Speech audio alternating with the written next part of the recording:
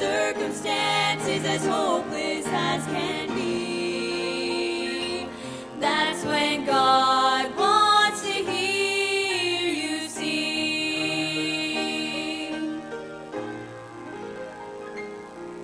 He loves to hear our praise on our cheerful days, when the pleasant times outweigh the bad by far. But when suffering comes along and we still sing His songs, that is when we bless the Father's heart. God wants to hear you sing when the waves are crashing round you, when the fiery darts surround you, when despair is all you see. God wants to hear your voice when the wisest man has spoken and says your circumstances as hopeless as can be. That's when God wants to hear you sing. God wants to hear you sing when the waves are crashing round you, when the fiery darts surround you, when despair is all you see.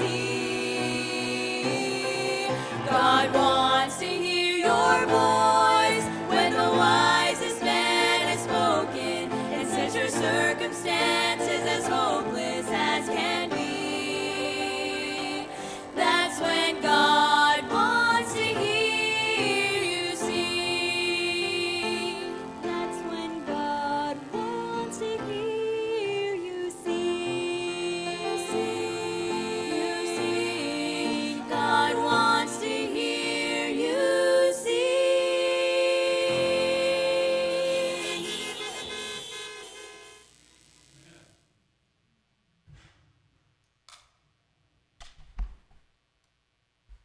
Amen. Good to see you this morning, church.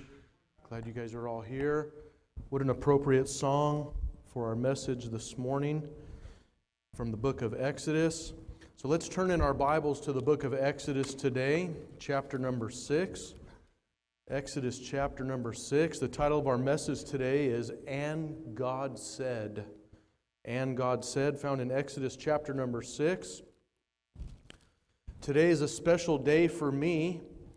Some of you guys were asking about my age this last week. Today is actually my birthday. Praise the Lord. And you guys maybe think I'm 29 years old today. Okay. I think I shared with you my physical age last week, right? And so you guys know that I'm not actually physically 29 years old. But today is my 29th spiritual birthday. I got saved the third week of October back in 1993. And I'm so very thankful as this time of year comes up. I'm so very thankful for what God has done in my life over these last 29 years. He's so very good. And so let's take a look as we dive back into the book of Exodus, chapter number 6. And there's so much for us to learn as we look to see the exercise that was given here for the children of Israel to go through. And that's a perspective that I'd like for us to keep as we continue to study through the book of Exodus and see these different things that the children of Israel, Pharaoh, and those that were inhabited in his kingdom, the different things that God did to show Himself true, and the importance of really going through that exercise. Remember, there's not any shortcut to building a relationship with God. There's no shortcuts. We've got to put in time, and we must put in the work. If you remember last week in Exodus chapter number 5, the very last verse of Exodus chapter number 5,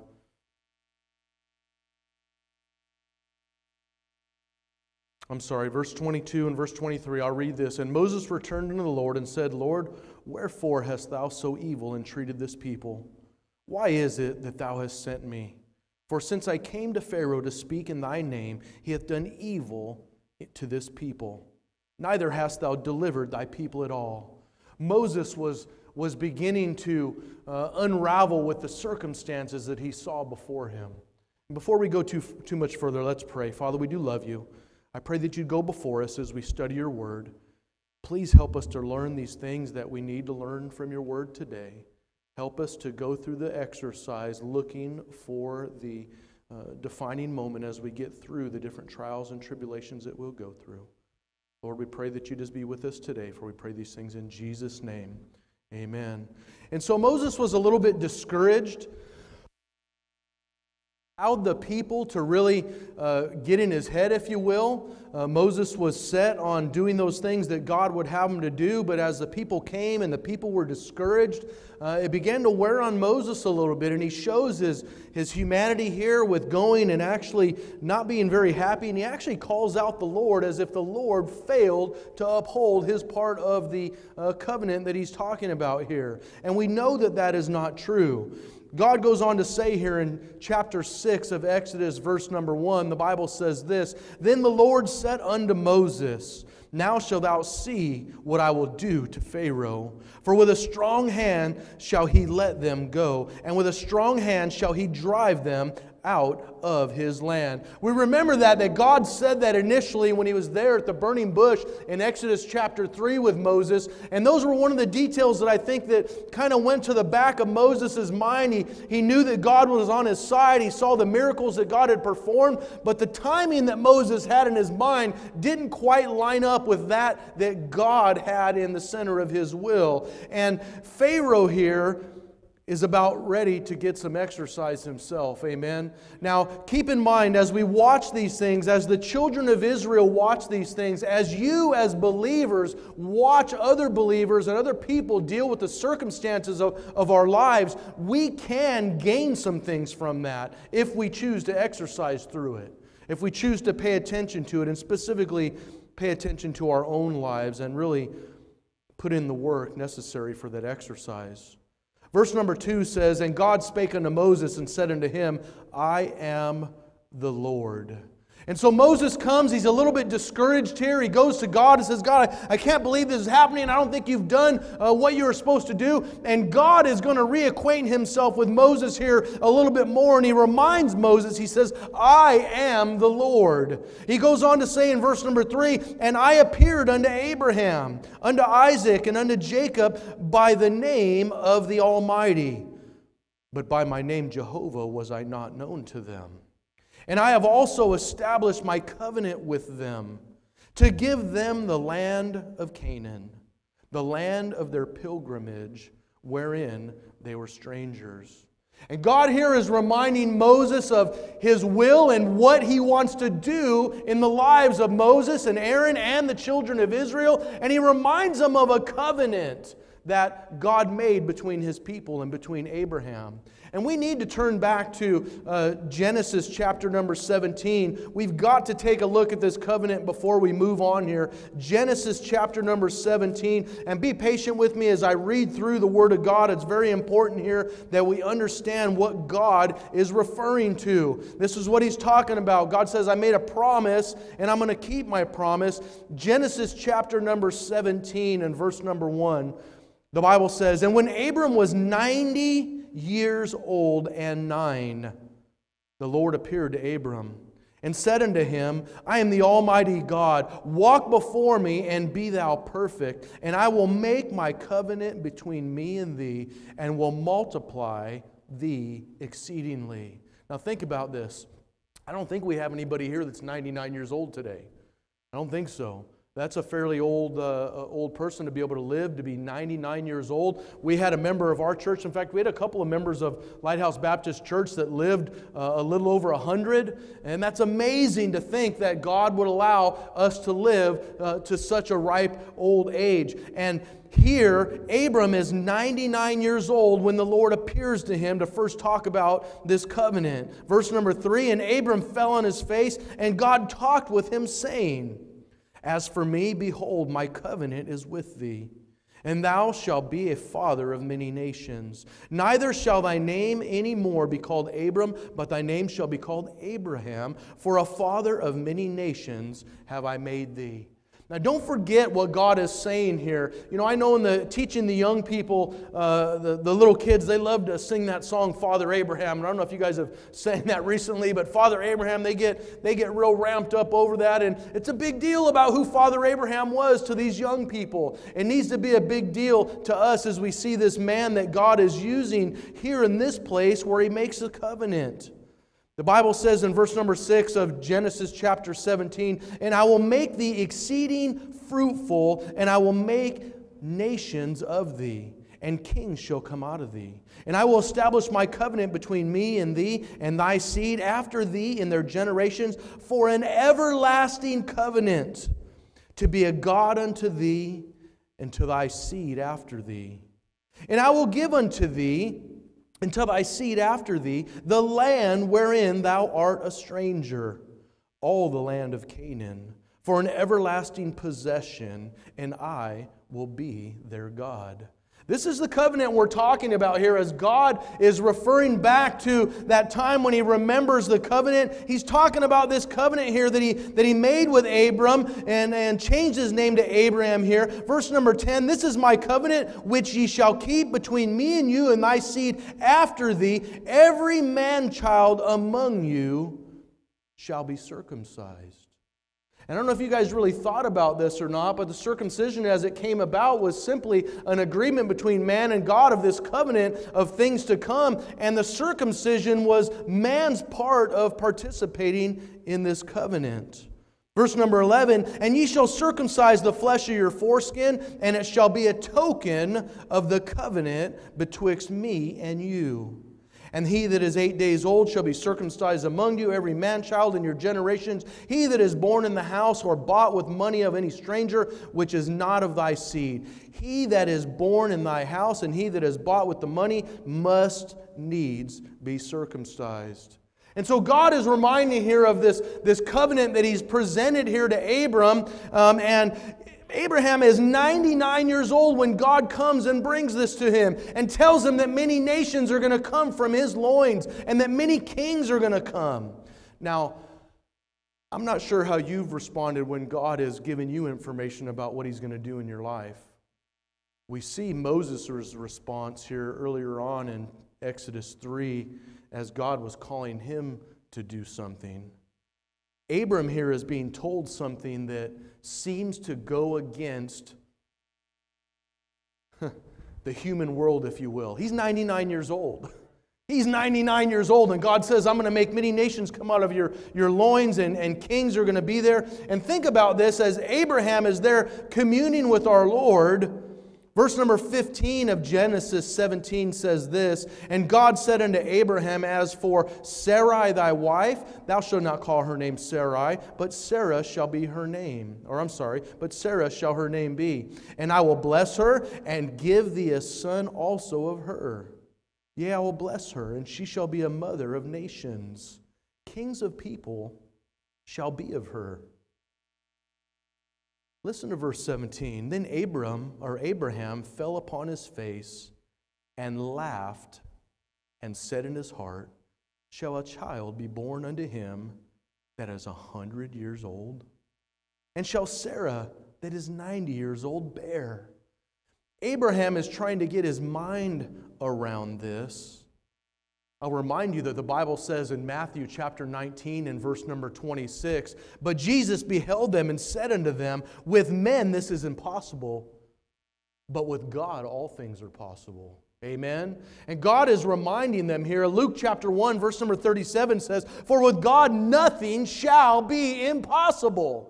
And He's beginning to teach here as He's talking with Abraham and telling him those things that are going to come to pass. And Moses is being reminded of that very commitment that God made with Abraham.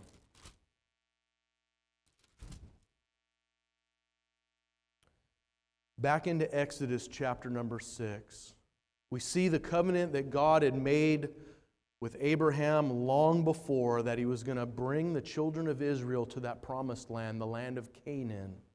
He was going to give that to them to be their very own. And if you remember, there were people that lived there back then when He made this covenant. And there are people that live there now, as we're going to learn as the children of Israel begin to move forward to try and take hold of that promise that God has prepared for them. Exodus chapter 6 and verse number 4. And I have also established my covenant with them to give them the land of Canaan, the land of their pilgrimage, wherein they were strangers.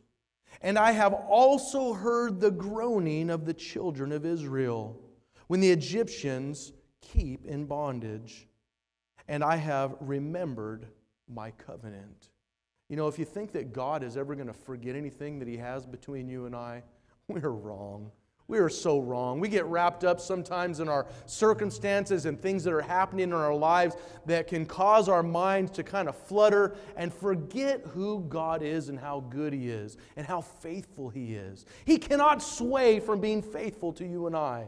As believers in Jesus Christ, He has promised us that He will never leave us nor forsake us, regardless of the circumstances that are in our life. And He reminds Abraham here in verse number 5 that he heard the cries of the children of Israel. Verse number 6, wherefore say unto the children of Israel, I am the Lord, and I will bring you out from under the burdens of the Egyptians. And I will rid you out of their bondage. And I will redeem you with a stretched out arm and with great judgment. God, in these next couple of verses, He gives out several things that He says, I will, I will, I will, I will.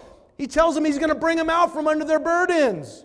They've been in bondage for 400 years, and God says, I'm going to remove those burdens from you. How much more for you and I? I mean, when we look at this circumstance here that the children of Israel were in and being in bondage for hundreds of years, God says He's going to remove those burdens from us. Don't you think He can take some of the things from us that are even much simpler than that?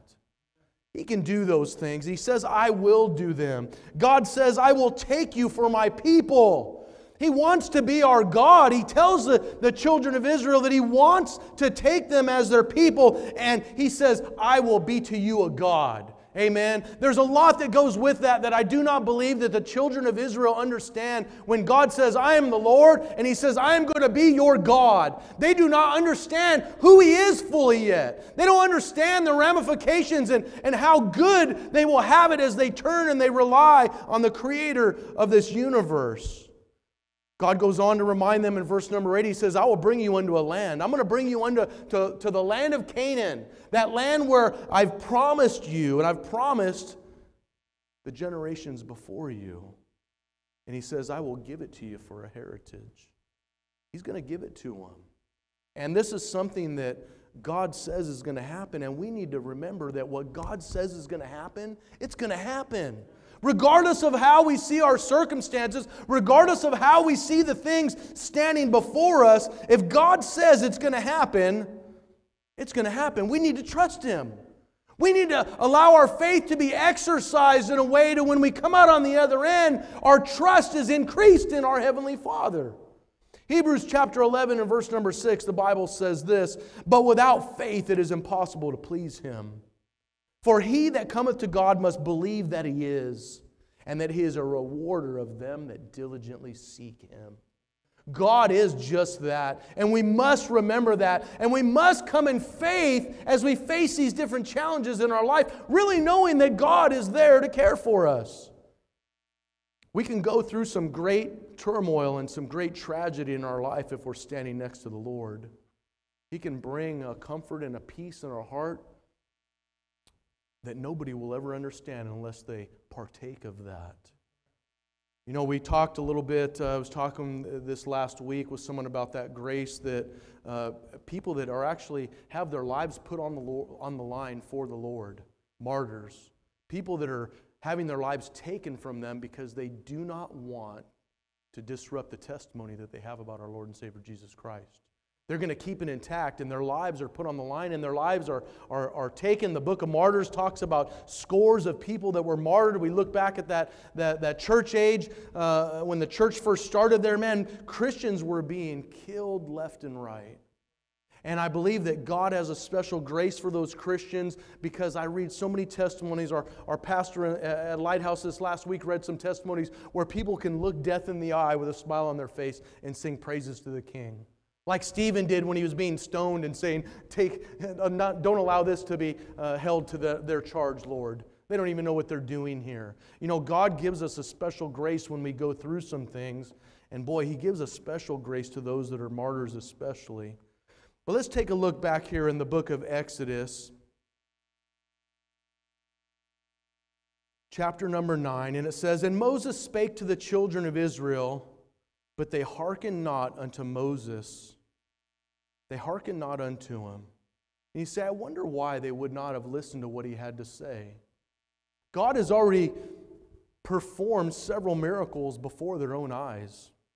God has sent Moses and Aaron to them, and you remember how excited they were at the end of chapter number 4, what the last verse said, man, they believed, and they wanted to follow after those things, and they were broken up in their hearts that God had actually heard their prayers about being removed from the bondage that they were in. But the Bible says here that they hearkened not unto Moses for anguish of spirit and for cruel bondage. And you think about where the children of Israel have been for a very long time, in bondage, under Pharaoh, living as slaves. You know, a lot of times when I read Scripture, I try to put myself in the shoes of those that I'm reading about or those that are writing as the Holy Spirit gives direction there. And when I look at these things that the children of Israel are going through, and I think about the bondage in itself, to have generations and generations and generations of your own flesh and blood be found in slavery and harsh bondage. I mean, think about that in itself. The emotional state that one can be in if they're having to live through that and they don't have a solid relationship with the Lord. Man, I could think they could be emotionally distraught. There's a lot of things that can happen there. But the bondage, those things that they had been enduring, are part of what's hindering them from hearing what Moses has to say. And by the way, hindering them from hearing what God has to say to them through Moses. The Bible also says here in verse number 9 that the reason they didn't listen to them was because of anguish of spirit. And when we look at that meaning of anguish, the simple meaning of that is severe mental or physical pain or suffering. That's what anguish means. To be in anguish over something, to be in severe mental or physical pain or suffering from something. Now, we look up some synonyms to that. Listen to what this really entails. Pain, torment, torture, suffering, distress, angst, misery, sorrow, grief, heartache, heartbreak, unhappiness, woe, desolation, despair. These are all the feelings and all the things that go along with having anguish of spirit. You and I have lived in those places. We know what this is talking about. We've had times where we've been unhappy and been sorrowful and had to grieve and all these things that we're talking about here. These are some of these emotional strings that are pulled in our lives as humans as we experience things. But I want to challenge you with this. We can't allow those things to hinder us from hearing what God has for us. We can't allow it to send us to a place deep within our own heart and soul where we really do feel despair and we really feel like we're on an island on our own without the Lord. We must remember that He says, I will never leave thee nor forsake thee. We have to remember that.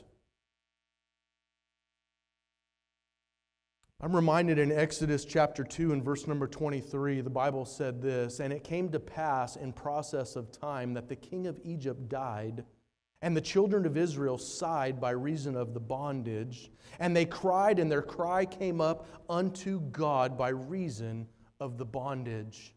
This is the mind frame that they're in here. This is the place that they are living in as Moses comes to them again. Now remember, Moses is a little discouraged himself. He got railed on a little bit by the people. Remember, as they came back from seeing Pharaoh and the bondage was being put on them more and more and more, and they were made to work more, and their resources were taken, and man, they were being ridden harder and harder and harder. This is the place that they are mentally right now. And we've been in this place. Some of us have walked through this road in our lives. The question is, how will we respond to this? How will we respond to the brother and sister that comes alongside and they're in that place of despair? Are we going to jump right in on that bandwagon with them and say, man, you're right, your life is terrible.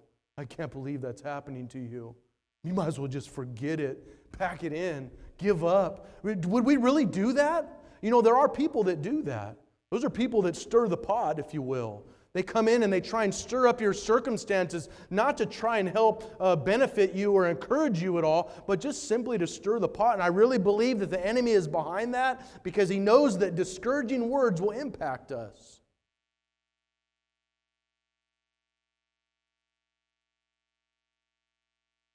I'm going to remind you of Ephesians chapter 3 and verse number 20. The Bible says, now unto him that is able to do exceeding abundantly above all that we ask or think.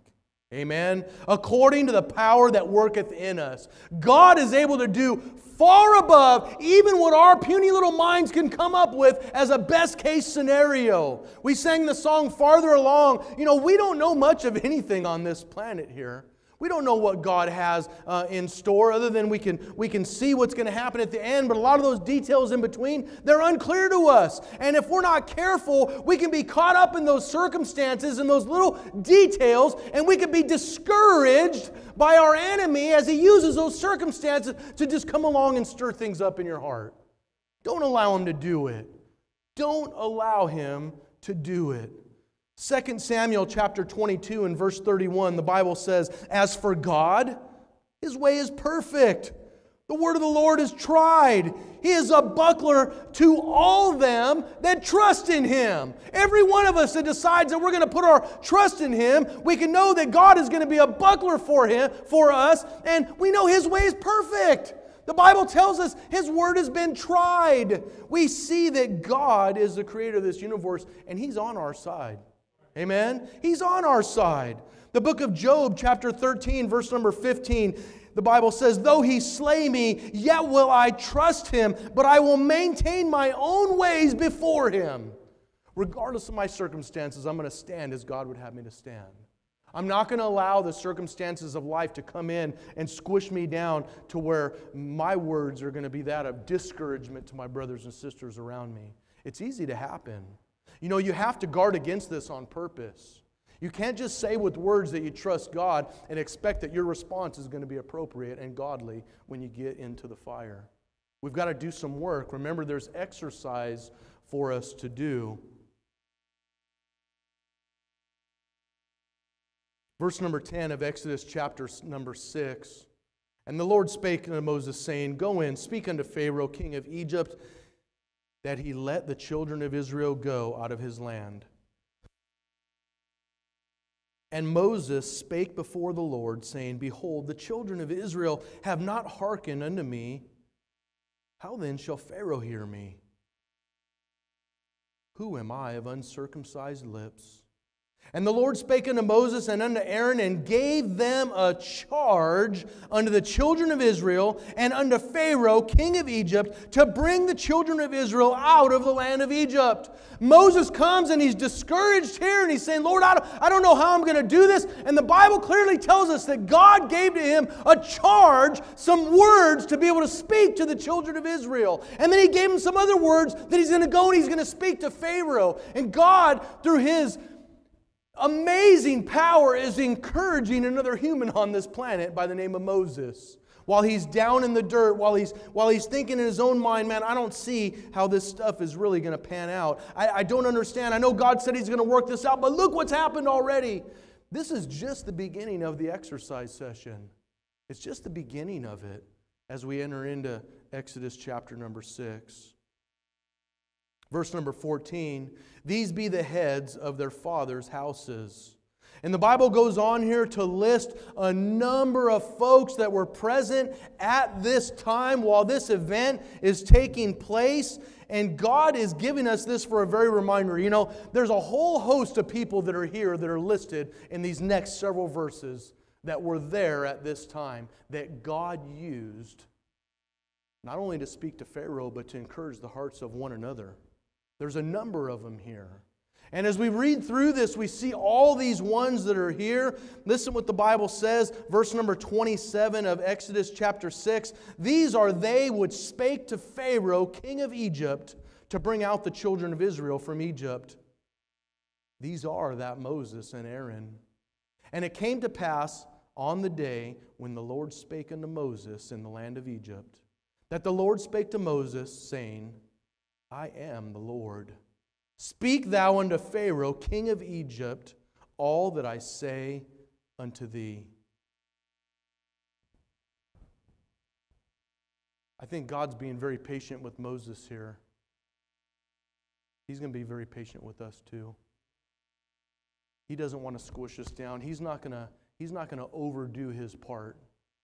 Even though we may feel pressed down at times and we may feel that, man, God isn't hearing us, and maybe He really doesn't want me to do this or that, or you know what? God is never going to give you too much. God is here to make us strong.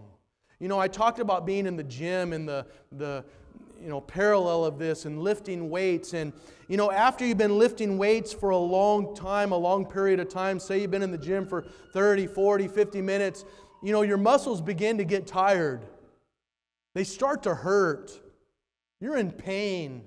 You're starting to deal with things in your mind, this mental anguish that goes on of wanting to quit and not wanting to move forward to be able to exercise the way you should. And I remember laying on a bench as a young man and really trying to press up this weight off me. And I've been doing it for a long time. And I knew I wasn't going to be able to do it anymore. And a man behind me came and simply put his hand underneath the bar and began to slowly assist me to bring that bar up.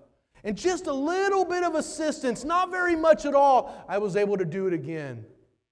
And my mind's telling me that I need to quit. And I said, good, I'm done, put this up. No, you're going to do another one. And he helps me again. And the pain that was there was something that was tremendous. And when I'm done with that one, I'm going to put that bar up. No, you need to put one more down. If you put one more down, you're going to be stronger yet. You know, with the help of God, He will help us to be that strong Christian that He's called us to be. He's going to help us to be that one, just like all these that are listed here, that one that's going to impact other people for His kingdom. I would say don't allow yourself to fall into that place where Moses was, where you think that you cannot be used of God. You know, we already talked about physical age not being that thing that you ought to look at in terms of service for God. If you're breathing air still, God will use you. God will do something with you. You know, today's my spiritual birthday, 29 years old. I can imagine what I would be like if I'd have never went to the gym for the last 29 years, the spiritual gym. I wouldn't be standing before you today. I wouldn't have those experiences and those building blocks in my life where I can say, man, I trust Him. I trust Him. I trust Him. I trust Him. And all those blocks as they go up before, there's a big shield in front of me where I can say, I trust Him and nothing is going to put me aside. I trust Him. He's in this. He knows what He's doing. He's called me. He's going to give me what He needs to give me to do that thing that He's called me to do. Amen? You know, I've shared with you guys before times in being in different places around the city in Southern California and just simply going and talking to somebody. Somebody that's on the street, somebody that doesn't have a home, somebody that a lot of people might look at and think, man, this person looks really evil. And there's a lot of evil that's out there on the street today. But you know what? I'm so very thankful that God can encourage me, this lowly person that I am, just because I'd obey and go talk to some folks that He's asked me to. And I don't know if I brought this up in here before, but you know, have you ever been given anything by a homeless person? Homeless people are normally asking you for something. They want something. That's why they're wanting to talk with you. Have you ever been given anything by somebody who has nothing? God has encouraged my puny little heart and mind by having homeless people give me stuff after talking with them. I mean, imagine that. People that have nothing wanting to give me something. You know, there was a time, I think I shared with you my blueberry muffin and my coffee that he gave me. I used to love to go to 7-Eleven and get those items with another brother of mine that I served with, Craig Wilson, and there came a time where finances didn't allow me to go and spend that cup of coffee and that blueberry muffin. I remember sitting in a parking lot waiting for a job interview to happen, pining away, if you will, just sitting there like, man, Lord, do you really want me here? You want me going there? And although I don't want to be here, I want to leave, I need to get out of here. And honestly, I'll tell you this, it's the worst secular job that I ever had in my life that I was about ready to interview for. And I thought, man, Lord, how could you bring me to such a place? Why am I here? And as I sat there nervously in my vehicle waiting to go in there, I got out and I went to go wash my hands up in a little Jack-in-the-Box that was right there. Not going to buy any food, just going to go in the restroom, burn up a little bit of time. And a homeless lady comes up to me with my cup of coffee and my blueberry muffin and says, here, you need to have this. No, I'm not going to have that. You have that. You need it more than I do. And no, I'm full. I've already been fed. I need you to have this. And I took it, and I went back to the car, and I set it there, and I didn't know exactly what it was for a few moments. I sat there and thought, I cannot believe what God just did, especially after I opened up that little bag and saw that it was a blueberry muffin. God can speak to us so very clearly in our circumstances if we'll simply pay attention to what He's doing in our lives. Psalm chapter 4 and verse number 5, the Bible says this, offer the sacrifices of righteousness and put your trust in the Lord. Sometimes folks will say, well, I don't know what the will of the Lord is for my life. You know what? Participate in those sacrifices of righteousness. Live your life as the way that God says we ought to live our lives. Amongst other people, they're going to see your light. They're going to see those things of what you stand for as you stand in the Lord. Psalm 16:1 says, preserve me, O God, for in Thee do I put my trust. Can you really say you trust Him this morning? This exercise that the children of Israel are getting ready to go through right now, I promise you it's going to mirror our lives. It's going to mirror our lives as we go like this, and we go like this, and we go like this, and we go like this. As we go up and down, trying to deal with the circumstances of our very own lives and live in a godly way. I would encourage you to come to the spiritual gym with me. We've got to put in the work. Amen? We have to put in the work. And I would say don't wait for next Sunday to show up for us to be able to get into Exodus chapter 7 to start looking at these miracles as they begin to unfold. But I would say get into this book this week. Read it over and over and over and over. I'm not sure how you study. I have a lot of different ways that I study the Word of God. But one of the things I love to do is just to read over and over and over and over those things that are in God's Word. They're not going to get old. They're going to sit within our heart and our mind. And God and the Holy Spirit are going to be able to bring those things up in the time that we have need for them. And so I would encourage you this next week to do just that. Get into the book of Exodus. Go back and read from Exodus chapter 1 through Exodus chapter 7 and think about these things that the children of Israel are going through and are getting ready to go through as we prepare for our study again in Exodus chapter 7. You know, this next week you may go through some severe mental or physical anguish. You may feel like you're suffering this next week. You may feel like you're in great pain. You may have heartbreak. You may have despair. But I want to encourage you in this. God is still on the throne. Amen. Don't allow your ears to be closed to the Word of God because of our circumstances. Let's allow this time as we study through and we see the exercise that's being put on the children of Israel here. Let us see how this is profitable for us too. We must go to the spiritual gym. We got to go every single day. I would encourage you to be in God's Word. Pray often throughout the week. Communicate with one another throughout the week. Encourage your brothers and sisters in Christ because we have an enemy that's real. And he wants to press us down. He doesn't want us to have the victory. But once again, we've read the back of the book, right? And we know that we win. We serve the King of Kings and the Lord of Lords. You know, if there's anybody here that does not know Jesus Christ as their Lord and Savior, it is the best decision you can ever make in your life. The very best decision you can ever make in your life.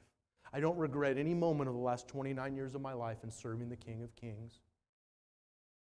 It's been a great privilege. And I look forward to continue to serve alongside each and every one of us here.